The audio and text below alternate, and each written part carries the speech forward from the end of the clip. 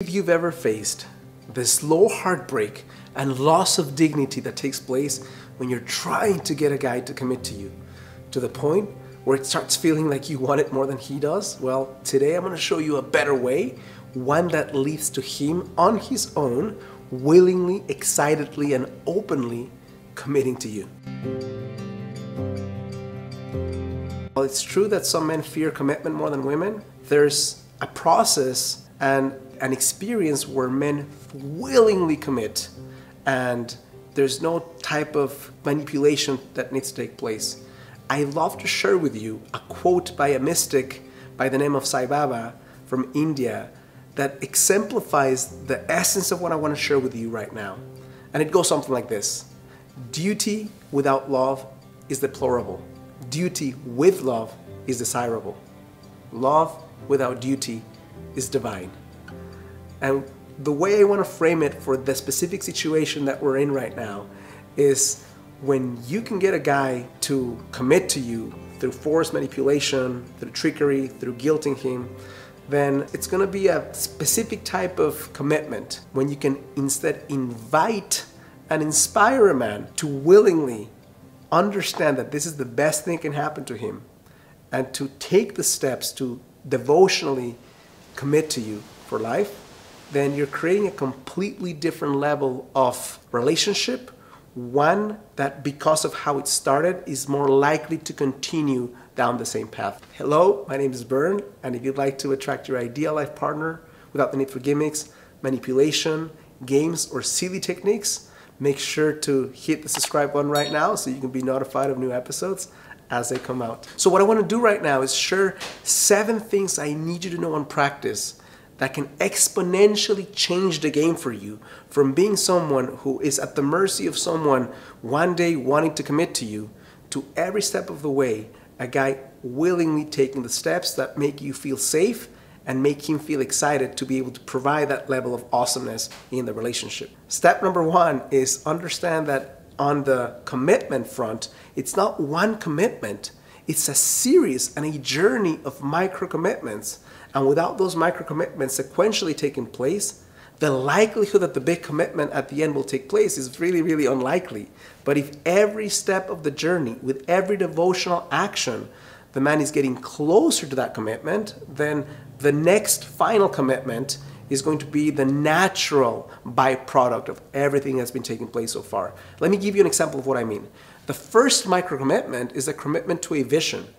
Imagine that you connect with someone and you have no idea what he's looking for in a relationship, and you do.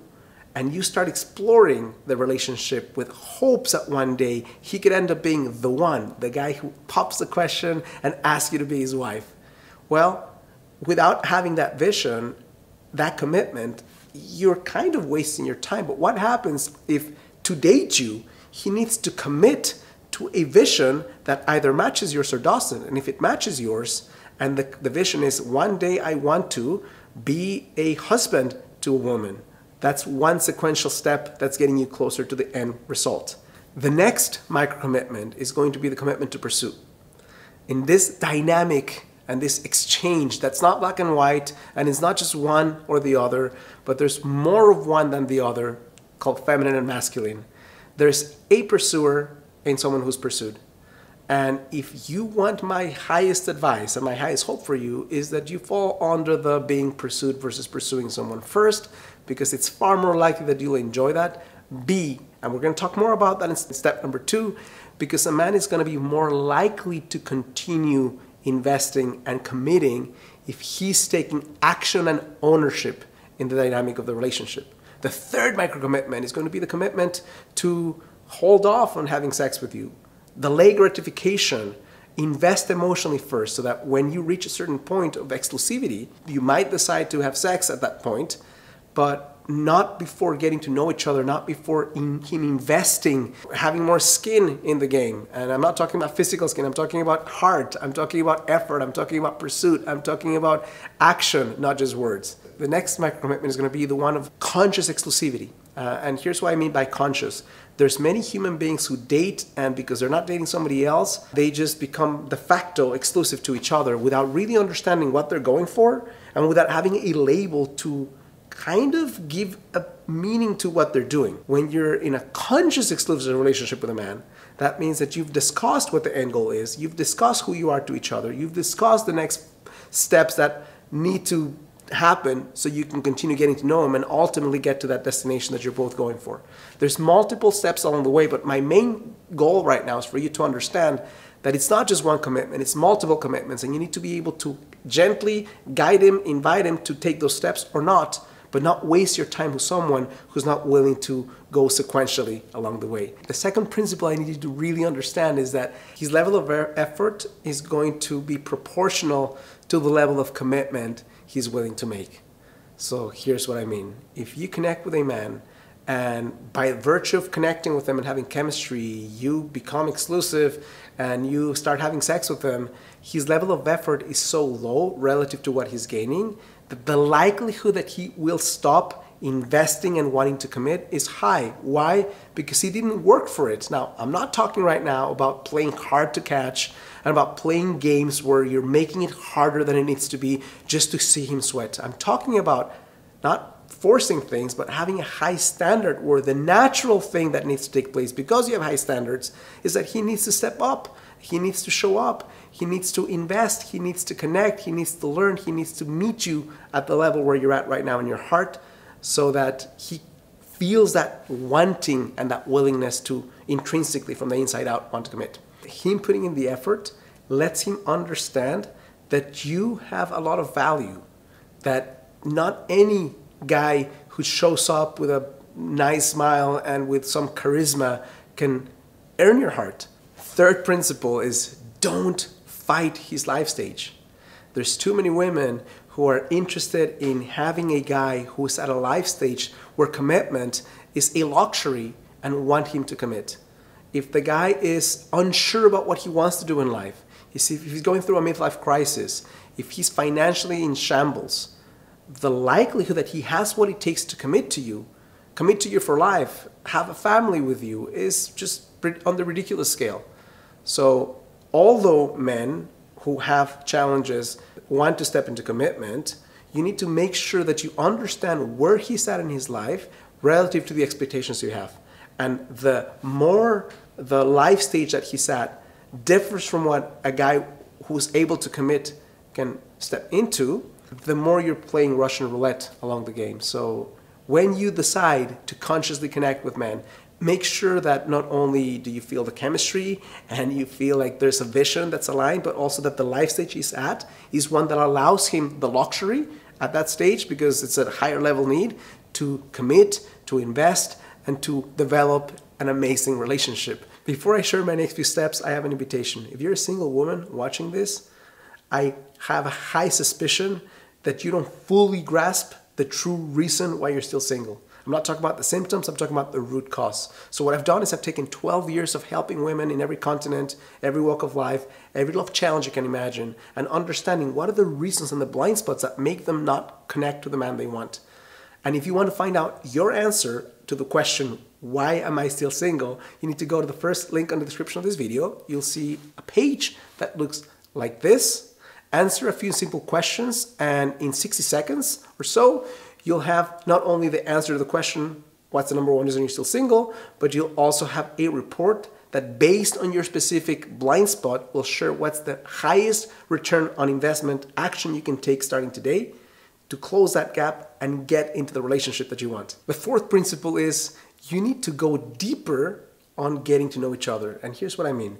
When human beings start dating and they feel excitement about each other, the natural path that I've observed lately is that there's a merging of lives that sometimes leaves the really getting to know someone, going deep into someone's vision, passion, someone's model of the world, someone's love map, and start doing life, going through the motions and asking the very basic questions. How's your day and what are you doing this weekend? And things of that nature that really don't lend themselves to get you to really get to know his heart.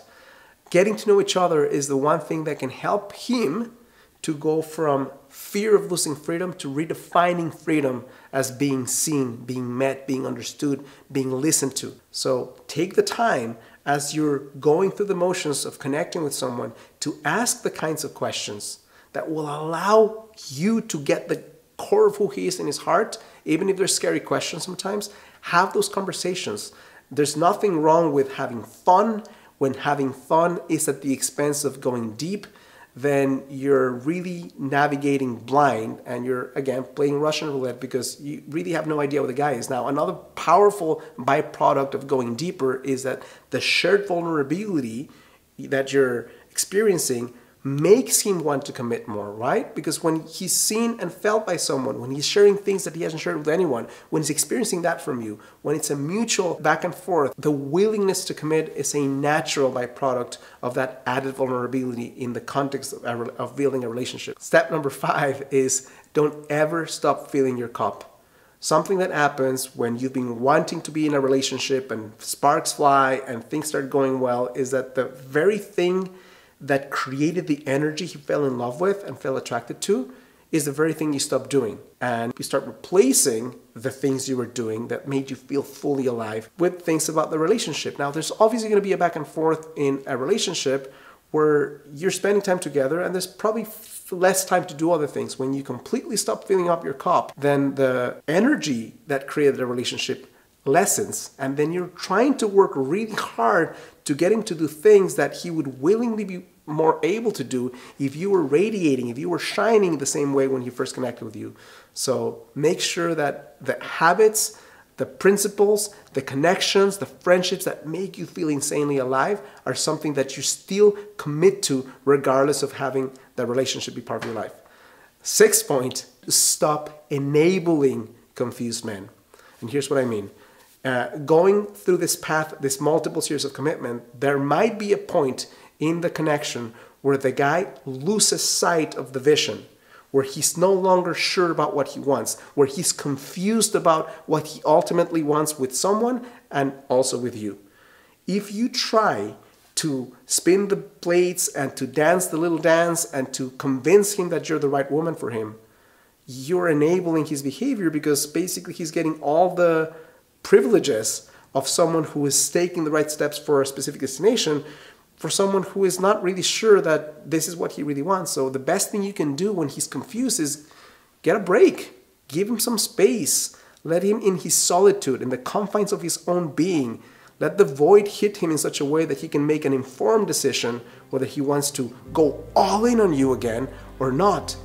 But don't try to force it. When you try to force it, he loosens the intensity. When you give him the space, you might be surprised at how quickly the sharp aloneness of his own being lets him know that he's making a mistake and he wants to connect with you. And again, it's not about setting an ultimatum, it's about valuing yourself enough to know that you're willing to explore so long as there's a clarity in terms of what's happening. Last thing I'll share with you, there's always a point in a guy connecting with a woman who, despite the excitement to commit and also the fears around commitment, he reaches a stage where he feels, I cannot afford to lose her.